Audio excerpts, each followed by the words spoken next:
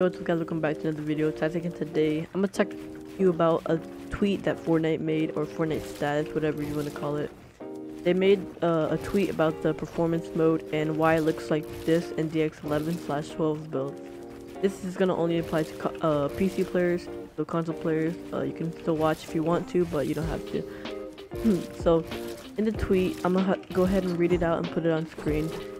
It states that a quick thread on performance mode and changes impacting competitive play.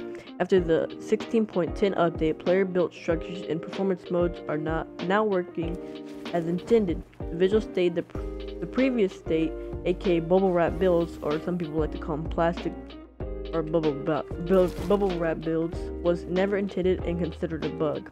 1/2. This is the second tweet that they put in the comments.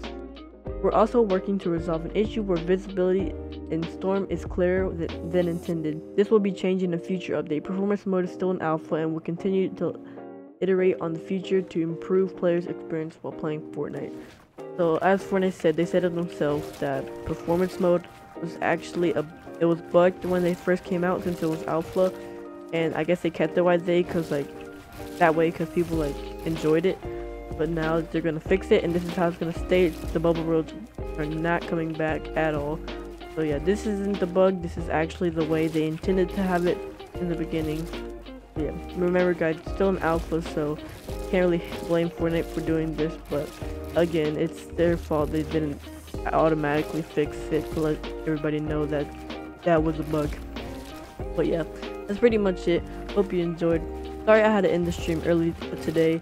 My Wi-Fi cut out once again, and I'm trying to upload this video. I might stream tomorrow on Thursday, but I'm not exactly sure. So yeah, and also subscribe and like for more content like this. And I'll be doing live streams almost every day, or I'll try to if my internet doesn't cut out. Without further ado, I'm in the video. My name is Isaac, and peace out.